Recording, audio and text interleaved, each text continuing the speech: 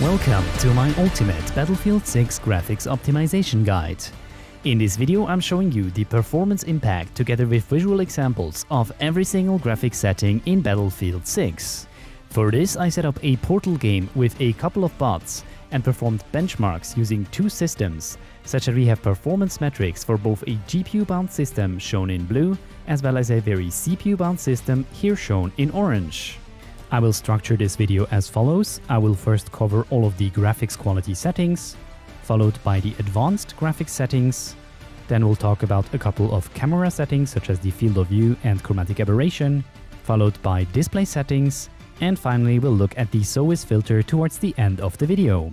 As always, make use of the chapters if you're only interested in a specific setting, or you can immediately jump to my conclusions where I'm going through my recommended best graphics settings for Battlefield 6. Beginning with texture quality, you can see the performance impact of this setting on my two benchmark systems on screen right now. The values that you can see on this graph are in the light colors the 1% lows, in the dark colors the average FPS, and towards the end of the bar in milliseconds the system latency. From this we can see that texture quality does not affect performance in Battlefield 6. This is not really surprising, as texture quality simply increases the resolution of textures that are streamed to your GPU. So instead of looking at performance, it's more insightful to look at the VRAM usage, and here we can see that by increasing texture quality from low to high, we're using a whopping 1.5 GB more VRAM, going to Ultra uses another gigabyte, and finally Overkill uses another 700 MB. Visually, the most obvious differences with these presets is between the low and high preset, with textures being much more blurry and low-res on the low preset. The additional gigabyte of VRAM that Ultra uses primarily goes towards sharpening all of the textures, and finally the Overkill preset is virtually indistinguishable from Ultra. Generally speaking, my recommendation would be that if you have 8 or more gigabytes of VRAM, then use the high preset, and if you have less VRAM, then stick to low. Texture filtering is as always a very light setting and therefore has no effect on performance on either of my systems. Visually, I found that this setting much more improved the render distance of certain objects on the ground rather than actually improving texture filtering, so that is, making textures that are viewed at a very shallow angle appear sharper. That's not really that much the case in Battlefield 6, however you'll get a slightly higher draw distance at a shallow angle. Because this setting does not affect performance whatsoever, my recommendation is to set this to the Overkill preset. For mesh quality, we observe that the low and medium preset have essentially the same performance. High reduces performance by 1 to 3%, the Ultra preset by 4%, and Overkill roughly 7%. Visually, this affects the polygon count or the draw distance of higher resolution objects in the game. So certain faraway objects are completely missing on the lower preset and are only visible on a higher mesh quality setting. In this example here with the street under the Manhattan Bridge, the difference of mesh quality is also noticeable, with the emergency ladders being only partially completed on the lower presets and the bridge in the background getting a lot more details when we move to a higher mesh quality preset. Generally, the difference between low and medium is almost unnoticeable, with high providing a nice boost in visual fidelity. Also note that it doesn't appear to be relevant whether you're GPU or CPU bound, both systems see roughly the same reduction in performance.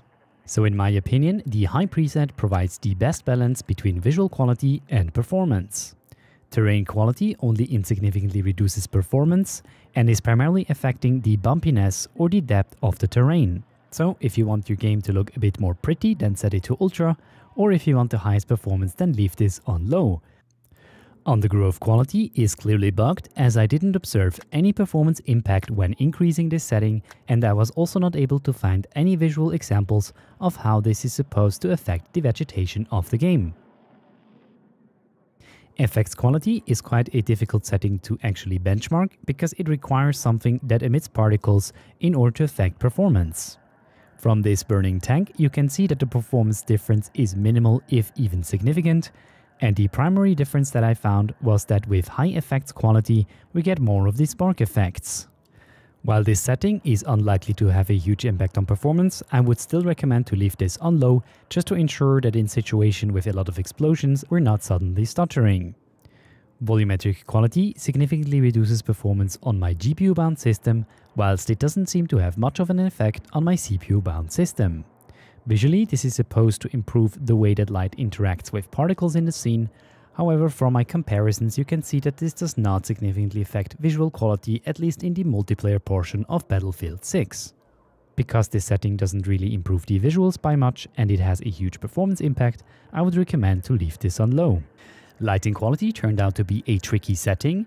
On Manhattan Bridge, I didn't find this to affect performance or the visuals. However, when doing more testing, I found that this would actually ever so slightly reduce performance on both New Sobek City and Mirak Valley.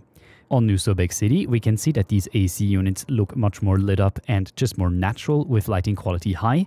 While on the other hand, Mirak Valley is kind of a mixed bag. Some assets get brighter, some get darker. For instance, this staircase becomes darker with lighting quality high, whereas when you just move over to the left, everything becomes much brighter with lighting high. So because in most cases this option leads to less dark corners, and because the performance impact is not huge, I would recommend to turn this on. By the way, I pour my absolute heart and soul into producing these kinds of videos, and I invest pretty much all of my free time into bringing you the best possible content in this space. So if you're enjoying this video, then do me a favor and leave a like and a comment down below to help me compete against the absolute nonsense clickbait videos that are flooding YouTube. Also, if you want to join my community of optimization freaks, then subscribing comes at absolutely no cost while making me really happy.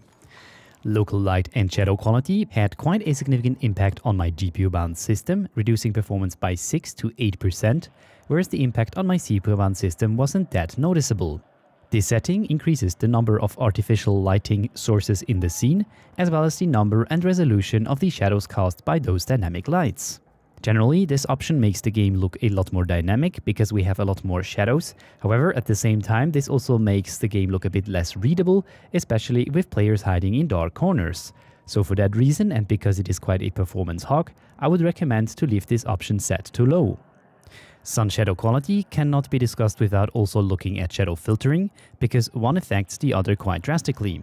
So let's begin looking at the performance impact of sun shadow quality with the less computationally expensive PCF shadow filtering. This combination quite drastically reduces performance, especially when going beyond the medium preset. And generally speaking, this is probably one of those options in Battlefield 6 that has the largest impact on performance across all of the different settings. As expected, this option increases the resolution of individual shadows and improves upon the very annoying pixelated shadows that we can see on the low preset. Additionally, we can see that the distance at which a high-resolution shadow is drawn increases with higher sun shadow quality. When setting shadow filtering to XESS, we can see that the performance impact is even greater. We are now losing up to 18% performance on the overkill preset on my GPU-bound system and 4% on my CPU-bound system. Visually, this improves sort of the diffusion effect of individual shadows, so shadows that are cast by objects that are further away from the ground become a bit more fuzzy and a bit more diffused, which is especially noticeable on this example here. Interestingly though, if you set your sun shadow quality to low, then both filtering methods result in the exactly same visual representation of shadows. A big issue that the XESS filtered shadows have is that unless you're using any upscaling or anti-aliasing, shadows are very grainy and very sizzling, especially at certain distances. This can be super distracting, and because I don't think that these shadows really look that much better than PCF filtered shadows, I would recommend against using XESS. Finally, when it comes to my overall recommendation in terms of sun shadow quality, I would say that I would recommend against using the low preset because the shadows are simply very pixelated and can be quite distracting in game. And if you have a bit of performance to spare, then you might want to go to the high preset for slightly better shadow resolution, but for anybody else, the medium preset is probably the best recommendation. Reflection quality poses a significant impact on performance, and here we can see that it has roughly the same performance impact both on my CPU and GPU bound system, meaning that if you're CPU bound, you should definitely leave this on low. This setting clearly improves the visual quality of reflections, and not just the reflections on the ground, but also the reflection quality on your gun. While this looks amazing, I don't think we spend our time in Battlefield 6 looking at pretty reflections, so therefore my recommendation is clearly to set this to low. Screen space reflection, once again, is a much more GPU-bound setting. We can see I'm losing 5 to 10% on low and high respectively. On the other hand, my CPU-bound system only drops by a couple of FPS. The implementation of screen space reflection, in my opinion, is not amazing, and those screen space reflections are super grainy. This is especially noticeable on open water, like on the Manhattan Bridge map, where reflections on low are basically unbearable. So if you like screen space reflections, you kind of have to go to high. However, since this comes with such a high FPS penalty, I would recommend against using screen space reflections at all. Post-process quality only makes sense to test if you have all the post-processing filter enabled, which in of itself already reduces performance by a couple of FPS. On the other hand, the setting doesn't seem to affect performance that much, and visually this also doesn't seem to affect the post-processing effect significantly. Screen space ambient occlusion and global illumination is as always a super performance intensive setting. This setting seems to be especially hard on the GPU, where I'm losing 6 to 7% with GTAO and 20 to 30% with screen space global illumination. The performance impact isn't as great on our CPU-bound system, where in fact we could get away with using SSGI low. Visually, this adds additional shadows around objects and makes different objects much more grounded in the scene. On the other hand, with ambient occlusion disabled, everything looks extremely flat. A big disadvantage that ambient occlusion always brings is by introducing additional shadows, it makes regions of the game that are already shadowy and already dark even darker. Because of that, and because it has such an insane effect on performance, on a GPU-bound system you should definitely disable ambient occlusion, and if you're more CPU-bound you could experiment with enabling it if you just like the more grounded look. High fidelity objects amount doesn't have a measurable impact on performance, and even though the in-game overlay says it has a high impact on CPU, I don't see this behavior on my CPU-bound system. This setting also only affects infantry and vehicles, so that's not that many assets, and it primarily affects the distance at which a high-quality animation is played. So, because this doesn't have a performance impact, and because you're actually seeing a more smooth or more fluid animation of enemy soldiers, I would highly recommend to set this to Ultra. Moving on to the advanced graphics settings, I found that using a frame rate limiter significantly increased my overall system latency. However, if you encounter consistent stuttering, then you might want to consider to enable the frame rate limiter for a more smooth gaming experience. As I discussed in my last video, NVIDIA Reflex low latency seems to be bugged at the moment because I'm getting exactly the same latency measurement with this disabled or enabled. So for now, I would recommend to leave this disabled until this is fixed. Using anti-aliasing or some upscaling technique is almost necessary in Battlefield 6 because the native rendering of the game is super pixelated.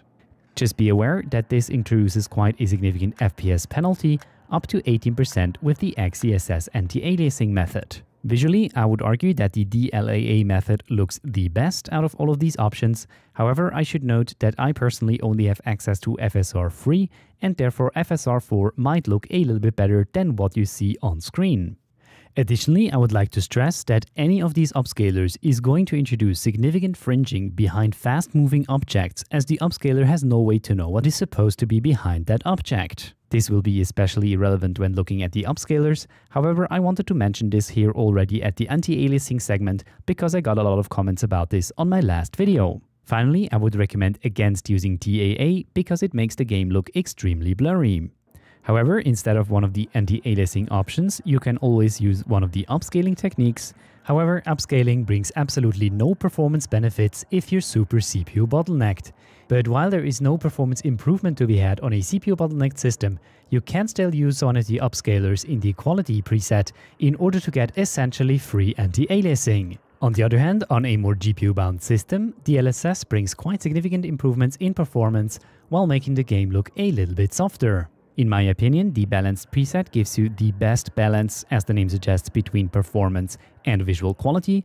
However, if you're not happy with the more soft look of the game, and if you want to get rid of almost all of the fringing, then use the quality preset for still a small boost in performance while introducing nice anti-aliasing.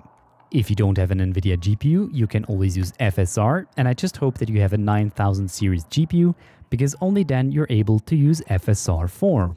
I personally only have a 7000 series AMD GPU, which is why the comparisons that you're seeing here are using FSR 3. As you can see, the visual quality is much worse when compared to DLSS. However, we are getting slightly more performance on all presets. Finally, there's XESS, which I am personally not the biggest fan of. It does provide a quite nice uplift in performance, however at a poor visual quality. In any case, I would recommend against going above the quality preset, because in that case you're actually losing performance at essentially the same visual quality as the native rendering. NVIDIA frame generation does a decent job in boosting the performance of your game. However, this comes with almost a doubling of your system latency. For that reason, I would highly recommend against using frame generation and instead use one of the upscaling techniques, as those do not add input latency. In fact, they're able to reduce input latency by simply making the game run at a lower resolution. Future frame rendering doesn't significantly affect performance from my testing. However, as the text says, this adds a bit of system latency. As the goal in any FPS game is to have the least amount of input latency, I would recommend to turn this off. Moving on to camera settings, where I first want to talk about the field of view. Now, historically, everybody thinks that having a lower field of view gives you higher performance, which is absolutely not the case in many modern multiplayer games. The reason for that is that those games actually have a scaling factor with your field of view, where faraway objects are actually rendered at a lower resolution if you have a higher field of view, and thus the game usually runs smoother at a higher field of view. Clearly, this is a very personal choice, but just know that setting this to a low value doesn't necessarily improve your performance. Interestingly, Chromatic Aberration does have a measurable impact on performance, especially on my GPU-bound system. This option adds kind of this color fringing at the borders of your screen, and I personally really hate this. The Vignette setting doesn't affect performance and just adds a bit of darkening to the corners of your screen. From this comparison, we can see that vignetting actually significantly reduces these super bright areas of the game, and therefore I'd actually recommend to leave this setting on if you also struggle with the bright visuals in Battlefield 6 and like to tone down the brightness a little bit. Finally, film grain does not have an impact on performance, and the difference visually is super subtle.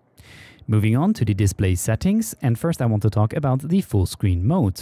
As you can see, I even got slightly better performance when running the game in the borderless mode. Additionally, the old myth of full screen having better latency is also busted, as I'm getting consistently better latency figures on the borderless mode. Additionally, this allows you to alt-tab faster, which is why this would be my recommended setting. Full screen resolution, you want to select the highest number here, so this is your native monitor's resolution. Aspect ratio, leave on auto, and disable VSync unless you're experiencing significant screen tearing. However, as expected, enabling VSync does in fact increase latency. Finally, let's talk about the soldier visibility filter, which unsurprisingly does not affect performance at all. This filter adds a bit of a glowing effect to soldiers, but only if they're stood in a dimly lit environment. Now, when testing this, I noticed that with the Phantom Edition skin, the effect is actually quite significant.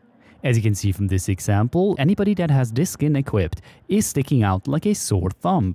Also, this sort of halo effect seems to become less and less pronounced the closer you are to a player, so at this distance we can see the halo effect. When moving a little bit closer, it almost disappears, and then again becomes much more pronounced when moving quite far away. When toggling it on and off, you can see that the difference is actually quite significant, and on top of that, the effect appears much more obvious when you have a dark skin equipped. Clearly, the bright skin is just more obvious in this scene. However, the halo effect increases the contrast between the player and the background, and therefore, in my opinion, makes this much more obvious than the example with the bright skin. So there you have it. Those are my recommended best settings for Battlefield 6 to get the highest possible performance and the best visual quality. Now, beyond tweaking your in-game settings, you can do a lot more to your Windows settings in order to boost performance in Battlefield 6. I already produced a whole video on rebar, game mode, hardware-accelerated GPU scheduling, as well as a bunch of configuration tweaks that you can do to your config file in Battlefield 6 to further boost your performance. If that sounds like something you're interested in, then check out the video on screen right now. But until next time, have a wonderful day, and I'll see you guys in the next video.